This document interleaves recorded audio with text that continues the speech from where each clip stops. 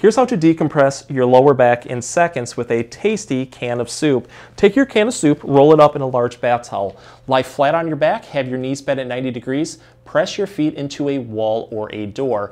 Use your legs to lift up on your body, center your can of soup right over the spot in the lower back that has discomfort, and then slowly use your legs to lower your body and press down until you feel a very good stretch in the lower back.